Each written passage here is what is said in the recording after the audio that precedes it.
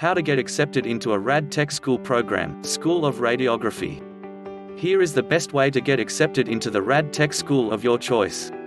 And remember, if this video is helpful to you, consider subscribing to our channel to help us promote the videos to a wider audience. Now, let's get started. Do your research. Do you know any employees at the school? Past or present students of the program? Exploit every contact. Call the school and see if they have an entrance exam. The Wonderlich is a very common entrance test and many copies can be found online. Get your resume polished and up to date. Use a professional service if necessary. This is your first impression in the eyes of the school. Find out what all of the prerequisites are to be accepted into the program.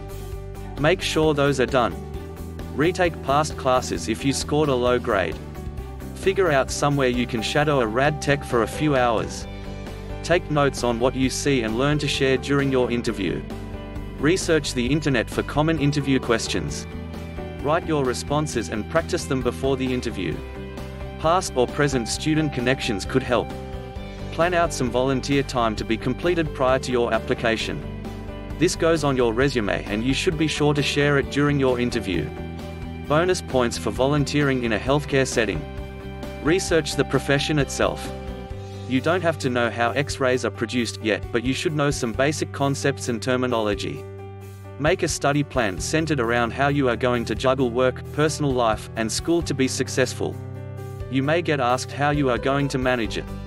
Learn the concept of a clinical rotation and specifically what happens on a radiography clinical rotation. Share that you understand some basics in your interview. Finally, have an idea of how you are going to pay for school. You may get asked during your interview. Answering that you don't know will say you don't prepare for things. There are a lot of things you can do to prepare for your radiography school application process. Each item listed above shows that you are intelligent enough to research a situation and plan to succeed. One of my favorite interview questions that I personally ask when on an interview panel is, what did you do to prepare for this interview? You wouldn't believe how many people say things like, well, my boyfriend dropped me off here. Or my second favorite response, well, I took a shower this morning. The more prepared you are for your interview, the greater you will outshine your competition. Don't leave it to chance. Failing to prepare is preparing to fail. It's not what you know. It's who you know. How many times have you heard that one? It isn't logical and certainly doesn't help a team grow when an employee is hired solely on account that he knew somebody at the company. But before we cast stones and call them cheats, you absolutely should utilize this type of resource in an honest way. If you do know someone at the school, pepper them with questions. Do you like working here? How long have you worked here?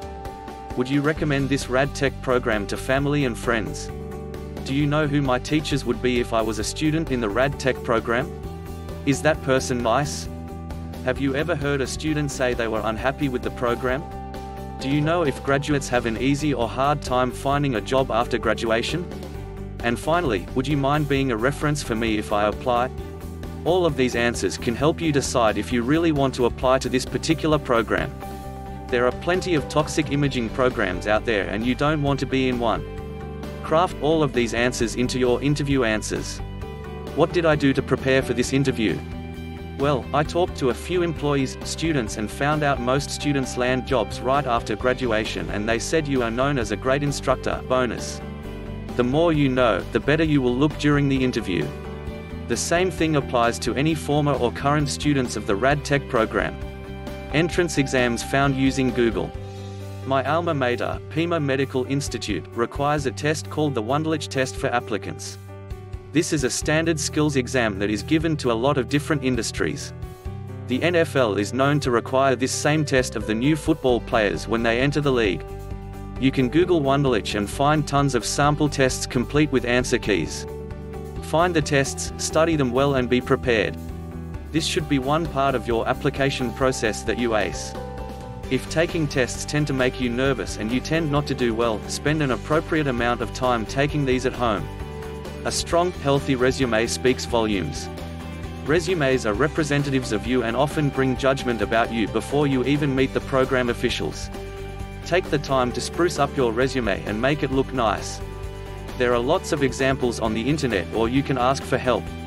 Include your basic contact information like name, address, and phone number. Then list where you have gone to school and where you have worked. Also, list the places you volunteer as we talked about at the beginning of this post. Add what you do to give back to the local community. Depending on where you live, you may not want to list anything related to political or religious affiliation. Always take copies of your resume with you to an interview. Don't assume they will print out extra copies and have them ready. I have seen too many times where human resources failed to bring the resumes to the interview, and so did the candidate. Prerequisite is a big word for classes you should take before applying. Many schools require that you take certain classes before you apply to radiography school. These classes are typical building block type classes, or classes that give you a foundational understanding of a subject.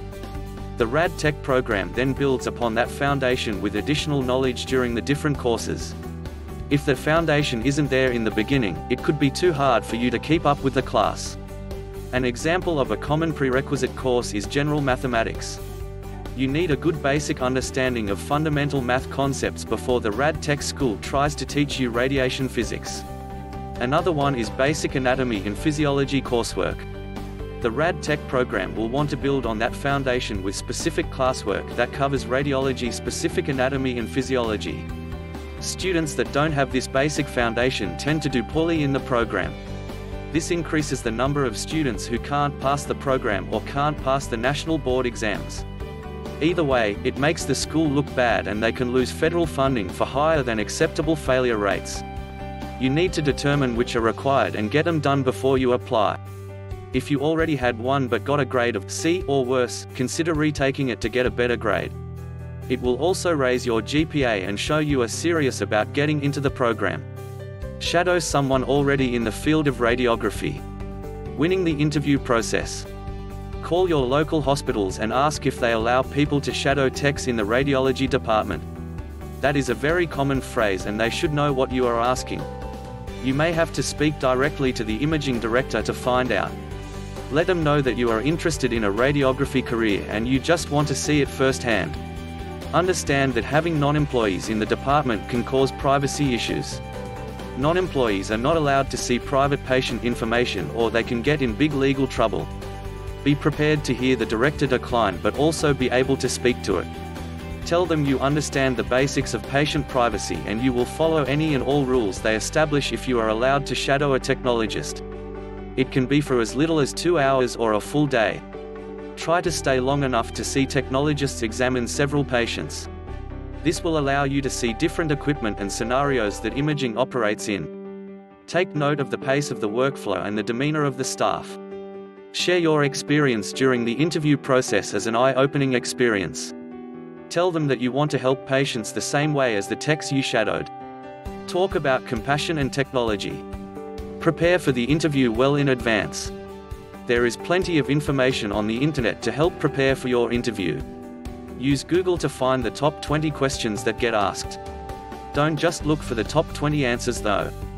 Look for the why behind the top 20 questions. Interview questions are designed with an outcome in mind. Usually, it is to see how you handle a certain type of conflict. You can memorize the popular answers, but you should attempt to understand what they are really asking. Commonly they look for critical thinking skills and how you handled a stressful situation. Become a part-time volunteer. As an employer, I want to know that the person I hire isn't interested in just punching a clock and doing the bare minimum work. I look for candidates who give back to our community and get involved. With so many people applying for jobs, you will want to make yourself stand out above the crowd. This is one of the best ways to accomplish that. You can volunteer in the hospital by being a greeter at the front desk, or sign up around town at the local soup kitchen or homeless shelter. Coach youth sports for the local YMCA, or work a few shifts at a Goodwill thrift shop. Be someone who gives back and not just takes away. Talk about this in your interview and put it on your resume. Show that you are serious with a plan. They may ask how you plan to handle school and personal time. If you have a family, they may ask how you will juggle school and family responsibilities. Have a written plan on how you will do these things and show that you have already covered your bases. The more planning you can work out ahead of time, the more successful you are likely to be in the program. The school officials will recognize this as a sign that you will make the school look good by being a successful student. Plan ahead on how you will pay for the program and how you will manage your studies and clinical rotations. Follow these basic guidelines and you will have an advantage over the other applicants. If you want to talk over any of these points or have questions, shoot me an email and I'd be happy to share sample resumes, ideas and other methods to help you succeed. Good luck! For more info, visit our website at https://radiologictechnologist.com. This presentation contains images that were used under a Creative Commons license. Click here to see the full list of images and attributions, https://link.attribute.to/cc/396352.